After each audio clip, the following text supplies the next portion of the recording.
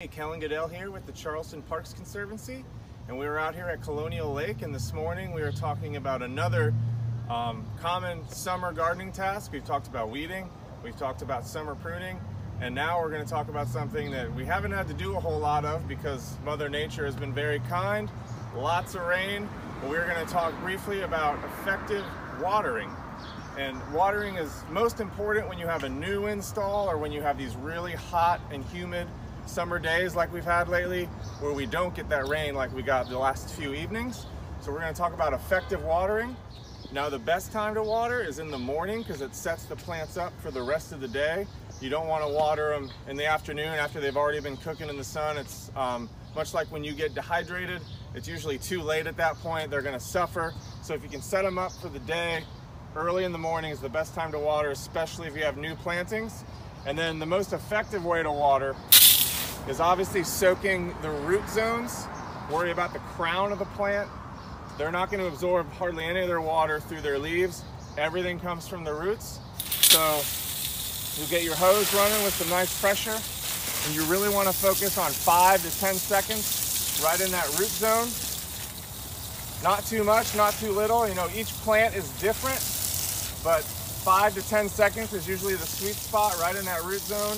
And the plants are going to get a little moisture just as you're moving around from the misting. So you just focus on soaking that soil, letting those roots absorb all that water.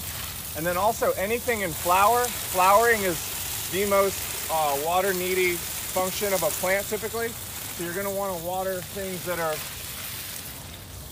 in flower a little more. That'll help prolong the bloom period and help the plant look its best for a lot longer.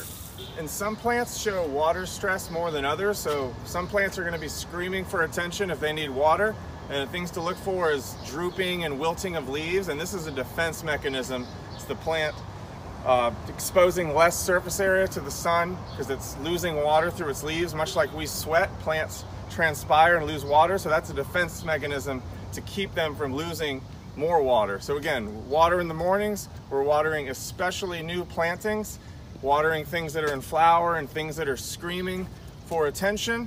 And if you want to help us out watering, we have a program called the Aqua Angels program that water in all of our parks over the summer, especially when it's hot, humid, and we get these periods without rain. But again, we've been very lucky. So if you want to help us keep the parks beautiful and hydrated, you can join the Aqua Angel program and help us water all of our parks. And hopefully we keep getting this rain, but please reach out if you would like to volunteer with us and water in the garden.